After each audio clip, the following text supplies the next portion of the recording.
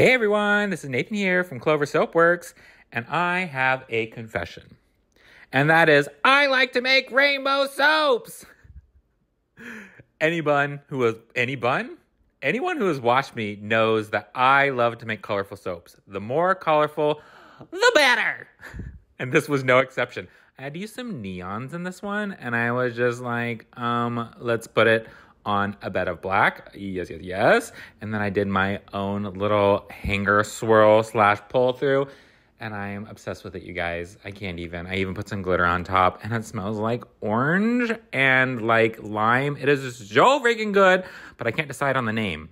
Are we doing Pride Parade or are we doing Firework Fiesta? Leave a comment below.